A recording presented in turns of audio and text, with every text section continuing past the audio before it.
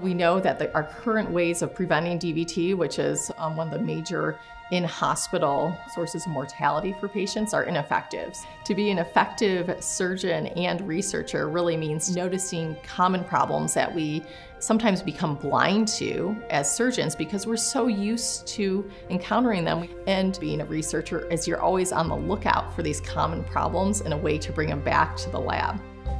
For a good Wylie scholars, you need to have dedication, you need to have passion toward what you're studying, and you need to have the resources. Andrea OB embodies all three of those things. The Wylie Scholar Award is one of the most important awards we have in vascular surgery in the country, and many have gone on to be the leaders of vascular surgery in the country. It's founded by the Vascular Cures Foundation, and the whole premise of the Wylie Award is to sponsor emerging surgeon scientists who are interested in solving a problem in vascular surgery. It's quite competitive amongst vascular surgeons. We were all really excited when she got this award.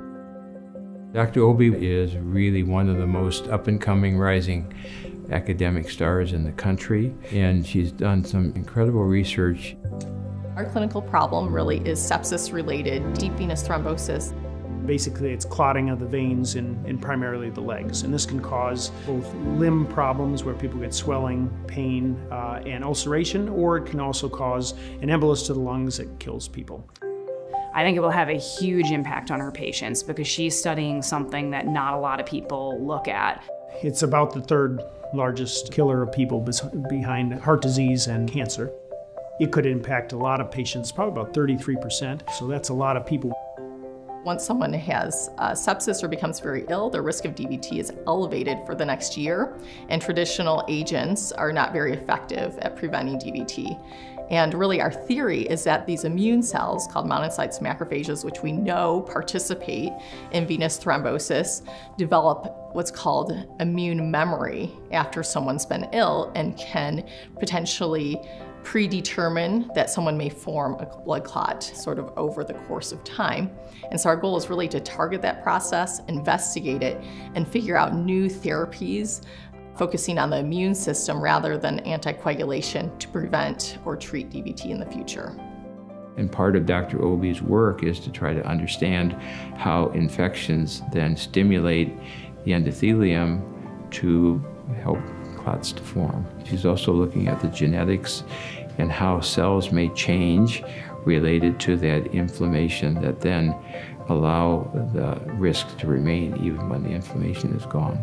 Her results are going to be applicable to many other clinical situations, so it will have a lot of impact on other areas of vascular disease and disease in general.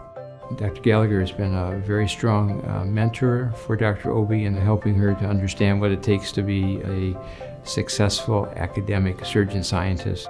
I personally was a Wylie Scholar back in 2012. It was absolutely instrumental in my career. It also gives you some street cred where when you go to apply for other grants, they can see that you've already gotten this prestigious award through Vascular Cures, and so they know that your science is good. For vascular surgery at Michigan to have been associated with Wylie Scholar recipients over the years is a testament, I believe, to the fantastic academic surgeon scientists we have here at Michigan. Vascular surgery is one of the specialties where innovation is absolutely central to the specialty itself. And so I think it's only natural that vascular surgery will sort of lead the way, not only with medical device design innovation, but also with scientific discoveries, because it's sort of in our mindset to always be leading and trying new things and pushing the envelope as far as we can to improve patient care.